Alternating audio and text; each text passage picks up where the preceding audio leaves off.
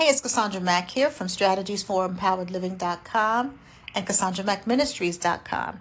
So I wanted to express my prayers and condolences and shine a light on this very evil and horrendous incident that resulted in the horrific death of a beautiful and successful young woman who had her whole life ahead of her. But it was cut short while she was on a trip in Mexico with a group of people who she believed were her friends. The woman's name is Shanquella Robinson. This story has been weighing heavily on my heart, as well as the hearts of so many people around the world who want to see justice for Shanquella Robinson. Many of you reached out asking me to speak on this story, so I decided to use this platform to reiterate something that I know to be true, and that's this. Some people will befriend you just to get close enough to harm you. You got to watch people. See, the thing is, no matter how long you've known someone, no matter what your relationship is to them, this could be family. Remember, the first recorded murder in the Bible was between two brothers, Cain and Abel. No matter how far back you go, I don't care if you've known each other since the sandbox and the swings and the seesaws. No matter how things appear to be on the surface, you never really know what's in a person's heart.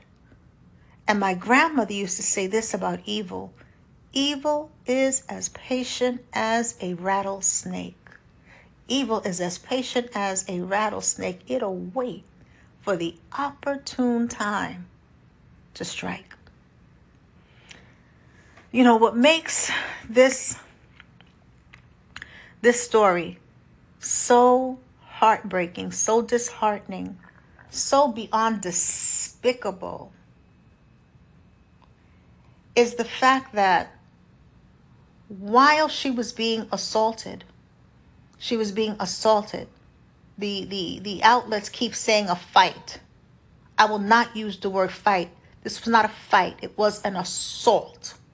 She was assaulted. She was attacked. It was not a fight. Like after school when you say at 3 o'clock, the two of us are going to fight. She didn't agree to this. This was not a fight. She was assaulted. And it was an assault that escalated, that ended in murder. And when you think about the amount of effort and rage it takes to beat a person to death with your bare hands, it is unimaginable. And what's more disheartening is considering the fact that Shanquella was not fighting back. If you saw the video, and it is heartbreaking and beyond devastating to watch, and I keep thinking of all those so-called friends just watching and recording. I don't know how someone can do that and not have a heart. And this is your friend, your so-called friend? Oh no, y'all ain't friends. Y'all are demons doing the devil's work. Y'all are haters who were masquerading as friends. That's not a friend. How can you sit there, watch your friend get attacked and film it? And there was a young man who you can hear his voice saying, Shanquella, fight back. And she didn't want to fight because it wasn't a fight. It was an assault. It was an attack. And none of us know how we're going to respond when we are ambushed. And this is just my thought, because in the video, it looks like she's naked.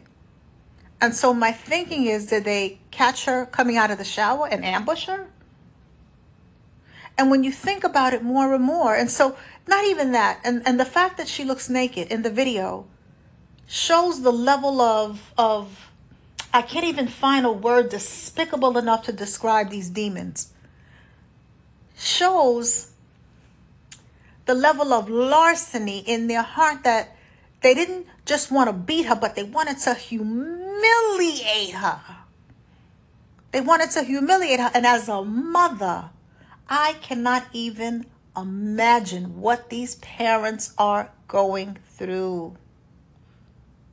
And so I pray that this young woman gets justice. I pray that she gets justice, and it is my hope that they all go to jail, and hopefully in Mexico, some real jail, some harsh jail. And, here's the thing. Here's the thing.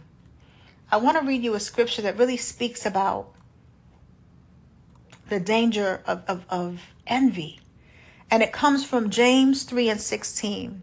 And it says, for where envy and strife is, there is confusion and every evil work. This is James 3rd chapter, 16th verse. Think about that.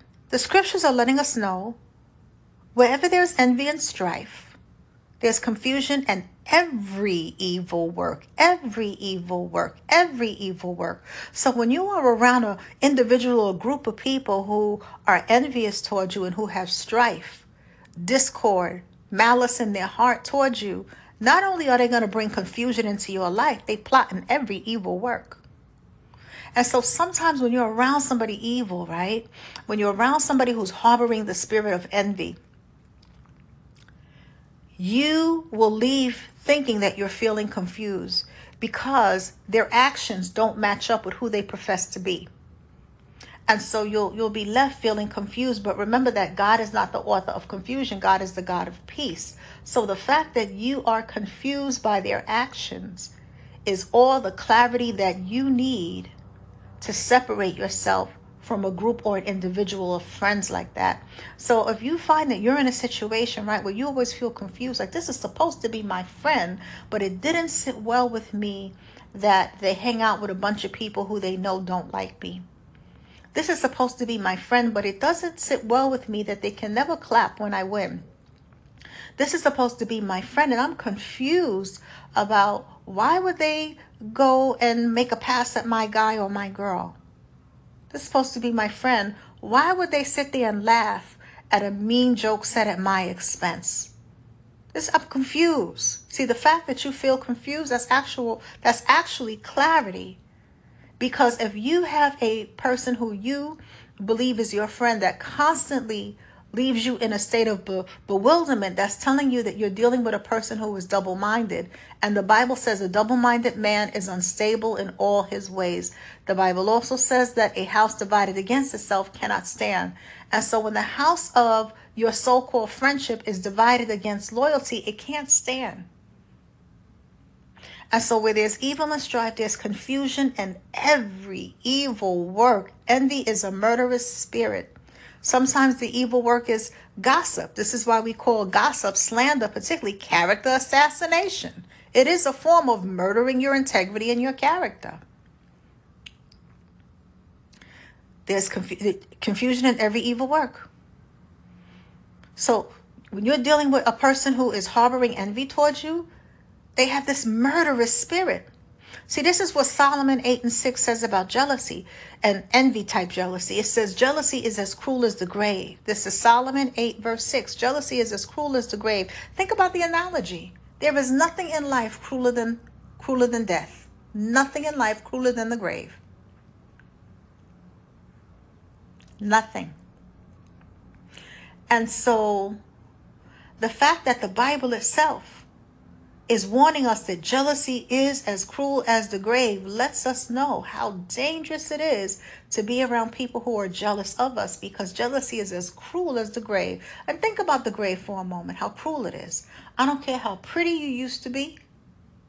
I don't care how handsome you were. Once you're in that grave, you're unrecognizable. Maggots coming out your eyes, skin rotting away. See, death is cruel. Now, think about there's some other cruel things, right? Fires are cruel. A fire will burn your house down, but jealousy is not compared to a cruel fire. A tornado has very cruel effects. It will destroy everything in its path. Jealousy is not even compared to a tornado. It's compared to the grave. That's how cruel envy type jealousy is. It is a murderous spirit. A murderous spirit. See, there are some people who will befriend you, pretend to like you. They got hate and resentment in their heart towards you just so they can get close enough to harm you. And I firmly believe, this is just my personal belief, that they plan to do something sinister, that they had sinister intentions for Shanquella to begin with. And that's why they orchestrated that trip. Get her out the country to do something sinister. Jealousy is as cruel as the grave. It's a cruel thing.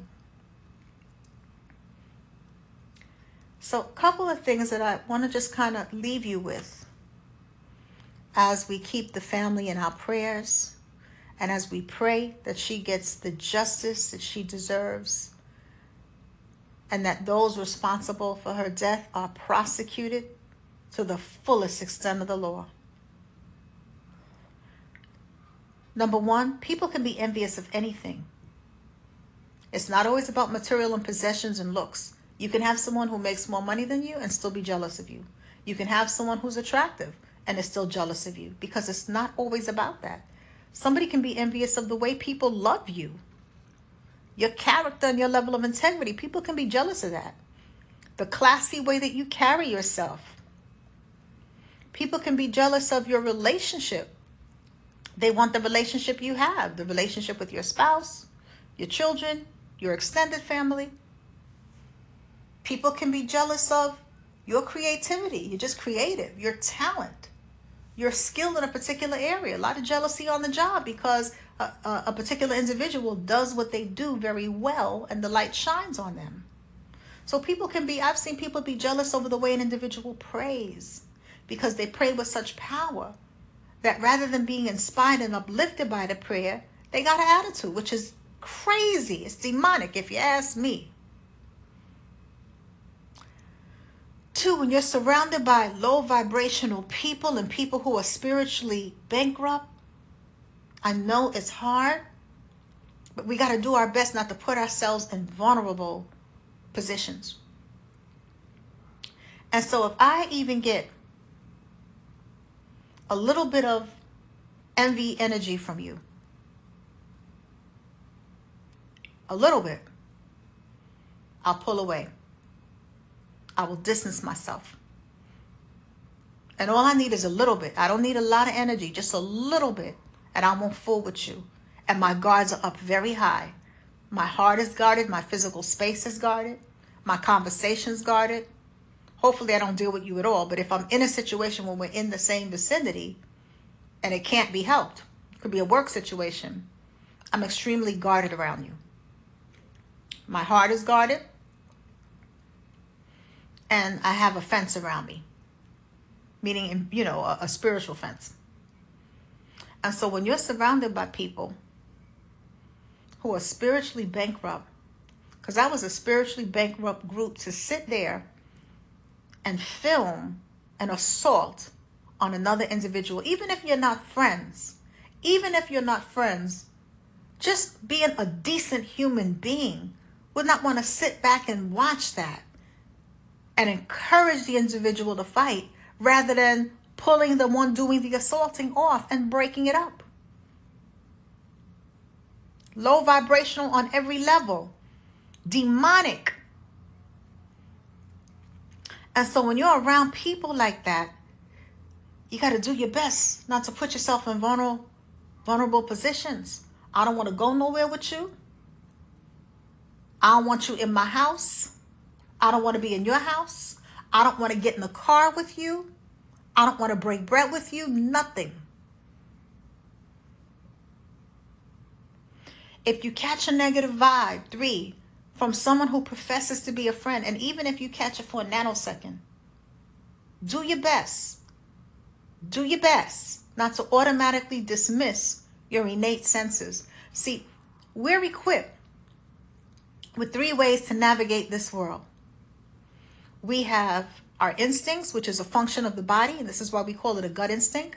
So there are some people, like when you're in the presence of someone who has envy towards you or who has ill will, even if you don't know it's envy, but you know something is off. We'll call it ill will. When you're in the presence of someone who has ill will towards you, oftentimes you'll have a visceral gut level reaction. Your body will feel tense. You ever get around some people and your body tenses up? Or you're a little sweaty?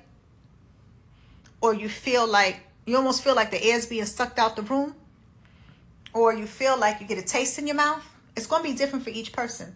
But usually there's some sort of physical reaction when someone has a strong dislike for you. And you can pick up on it even if they're trying to hide it. Don't automatically dismiss those feelings. Pause and just be like, why do I feel this way when I'm around this person? Why do I always feel tense? What's going on here?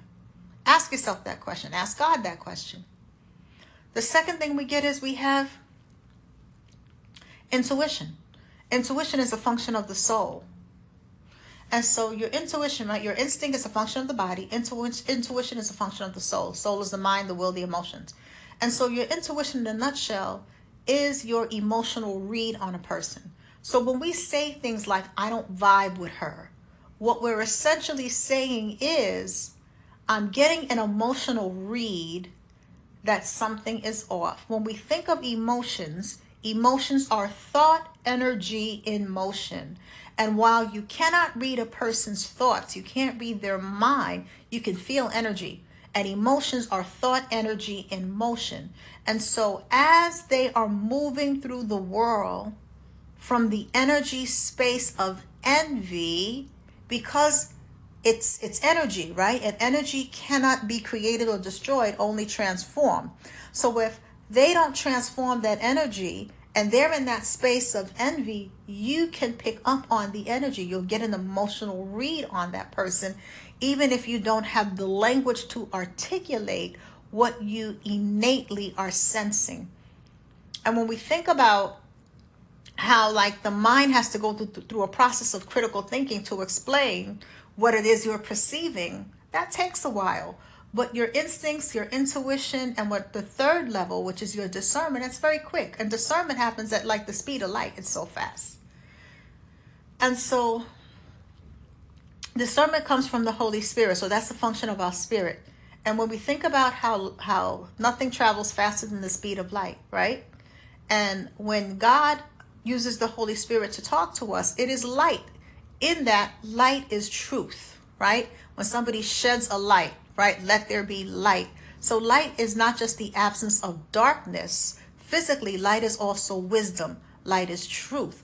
And so when God is shining the light on somebody in your presence through the Holy Spirit, speaking through your discernment, there's a light being shined.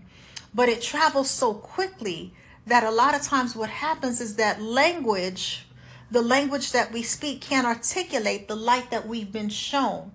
And it is our responsibility to just act on the light. To give an example, when you think about a street light, right?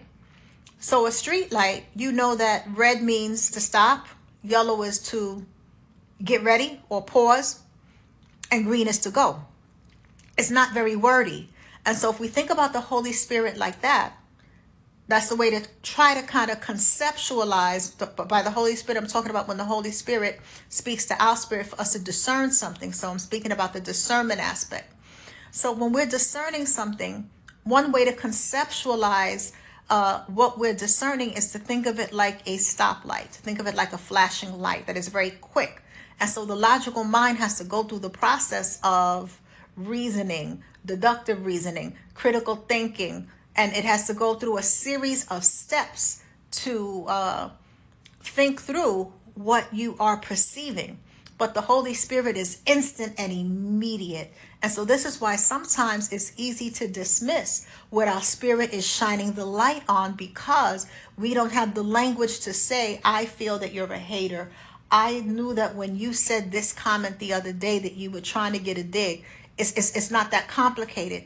It's just warning you, evil, evil, evil, evil. Think of it like that, like a flashing light saying evil. And that's all you need to know I got to come out from among this person. I got to pull back from this group. I got to cut these people off. And it's interesting, right, and very heartbreaking that when I think about rappers who are losing their lives, especially recently, the majority of them lose their lives where? In their own hometown. In their own hometown, around people who they grew up with. People who they feel they know. They lose their lives in either their own hometown or at the hands of someone they knew or someone who knew somebody in their circle. Familiarity breeds contempt. Ever heard that saying? And sometimes when a person is familiar with your success, they're watching you rise, they're watching you shine, they're watching you thrive.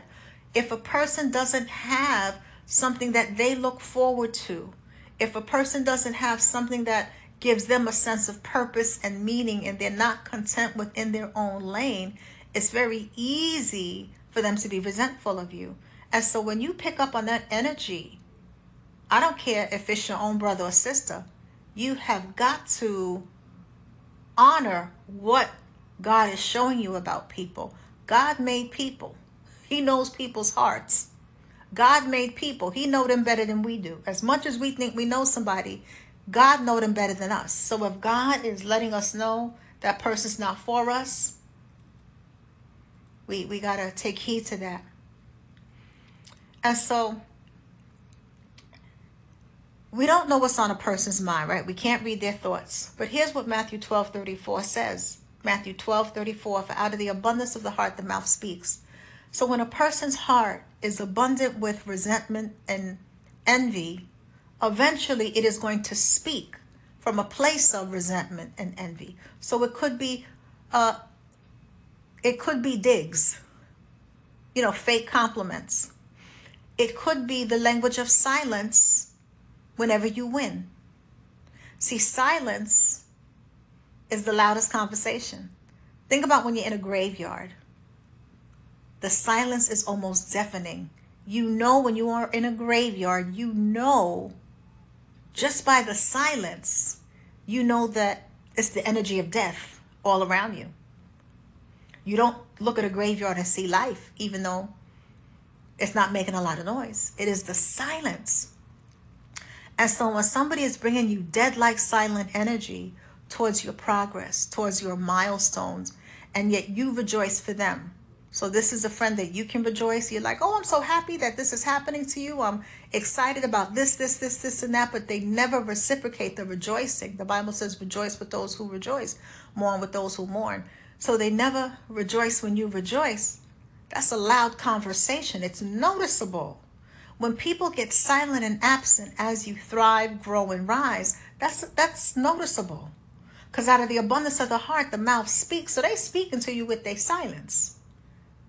So while you can't read somebody's mind, the mouth will speak, but the heart is full of. Pay attention to that. And then here's the other piece. You can't be friends with a person who covets your life, with a person who is hating on you for having something they wish they had, even if they try to mask their hate under the facade of a fake friendship. You cannot be friends with a person who covets your life. Now, it's one thing to be inspired by your life, but there's a difference between being inspired by your life and coveting your life. See, when they're inspired by your life, the thinking is, I'm so inspired by your ability to be resilient. I'm so inspired by your ability to go after your goals with tenacity that I'm going to go after my goals with tenacity. I'm so inspired by your relationship that I'm going to open my heart up to love again. I'm so inspired by that. See, that's one thing. They're not trying to take what you have. They don't covet what you have. They're inspired by you. But when a person covets your life, they want your life. They don't want to go out and get it for themselves. They want your life. And it reminds me of that movie, Single White Female, with Bridget Fonda. So Bridget Fonda is the main character, and then she takes in this roommate. I believe it's played by either Jennifer Jason Leigh or Ali Sheedy. And in the movie, Bridget Fonda is the it girl. She's got it going on, doing her thing. And the roommate at first admires her, and then the admiration turns into envy. And so it starts with her getting the same haircut as Bridget Fonda's character. She dyes her hair red and gets the same exact haircut. Then she's wearing her clothes. Then eventually she goes after her man. Then she wants her dead. And so it was escalating envy. See, because she wanted her life.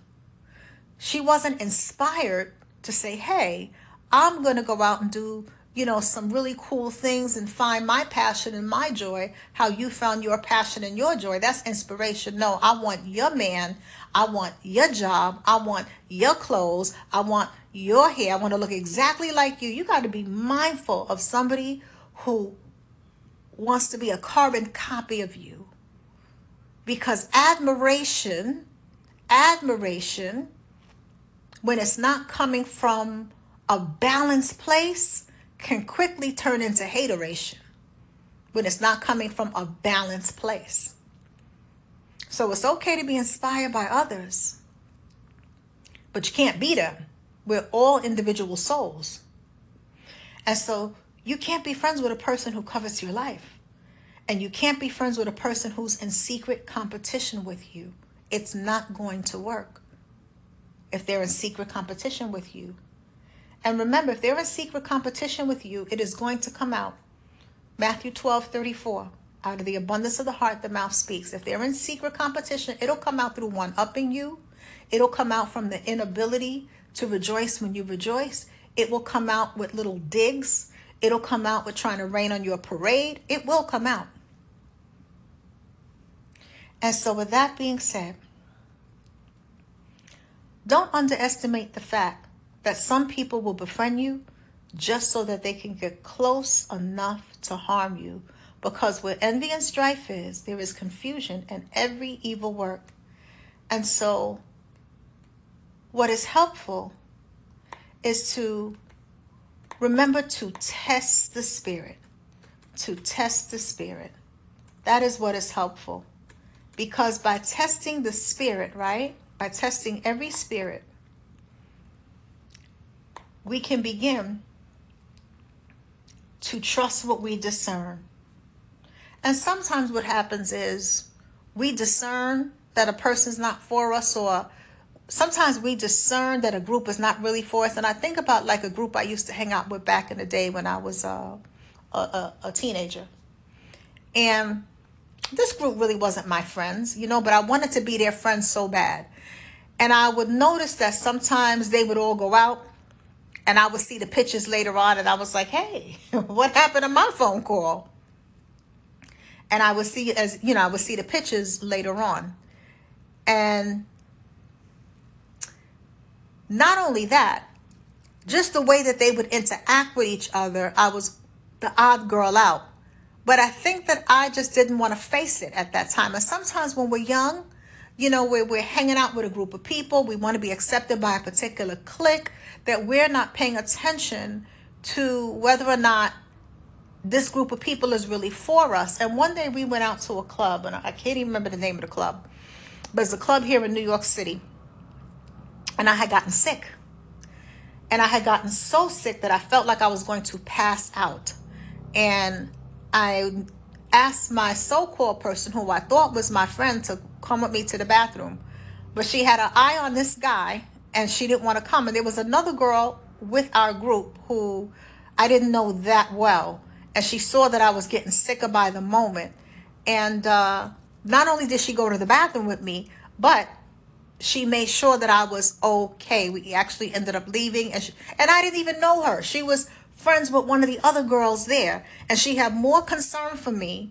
I could have passed out in the club. She had more concern for me than the person who I thought was my friend. And I learned a very hard lesson on that day. And needless to say, I distanced myself from that clique. But the point that I'm making is that sometimes we don't want to believe certain things, and it's staring us right in the face. And when I look back, I could see, there was a lot of jealousy there. And sometimes when you're hanging with a clique of a lot of women, there's all kind of competitions going on that we're not aware of, or we downplay it like it's not that serious. So here's something that's, the older I get, that this scripture has really served me well when it comes to vetting people. And it's 1 John 4:1. And it says, "Beloved, do not believe every spirit, but test the spirits to see whether they are from God. For many false prophets have gone out into the world." Now, here's the thing about a false prophet. A false prophet is not limited to somebody making a false prophecy in a religious church pulpit setting. It is also somebody that's just professing something that is false. So someone can profess, girl, I got you. We going here. Dude, I got you. They could profess to be your friend, but it could be false. And so the scripture says, beloved, do not believe. So it starts out by saying, don't believe every spirit. So a person can come to you pretending they're coming to you in the spirit of we cool, in the spirit of friendship, in the spirit of wanting to befriend you. But we got to test that. We can't take them at face value. We can't take people at their word. The Bible tells you, you're not supposed to take people at their word. That's what that means. Do not believe every spirit. Test the spirit. And so bringing it back to the incident when I was in the club with that group of girls, and I got really, really sick. That's when I found out I had vertigo. I didn't know I had vertigo until that night. And when I found out I got really sick, that was a test. And the test was I'm sick, I'm on the verge of passing out, and you more concerned with getting a guy's attention, and I could barely stand. See, that was a test. That was my test, and it was my responsibility to honor the test results. And the test results told me, this chick isn't really for you. This clique isn't really for you. And the one person who I didn't even know that well had more compassion for my condition. And we actually later became friends, and she distanced herself from the same clique. But we have to test the spirit. And so I would imagine, although I don't know you personally, that there may have been situations in your life where there have been these little tests. Go back with these little tests and give the friend a pass or fail grade. Did they pass on loyalty? Did they pass on compassion? Did they pass on kindness? Did they pass on respecting the golden rule of friendship? We don't sleep with each other's significant other. Did they pass on not allowing people to trash talk you? Do they defend your name? Pass or fail? Pass or fail? Begin to look back at your friendships, and that should help you assess your circle. Don't believe every spirit. Test the spirits. Pray on it to see whether they're from God. God, is this person for me? You'll know. So again, my heart, my prayers go out to the family of Shanquella Robinson. I pray she gets justice. Let's keep her family in prayer. Take care of yourselves and each other. And let's try to be decent people. As the world gets crazier and more chaotic, let's try to hold up a standard. Let's try to be good to people. Let's be decent. Let's be our brother's keeper as best as we can. Amen. All right, I'm out.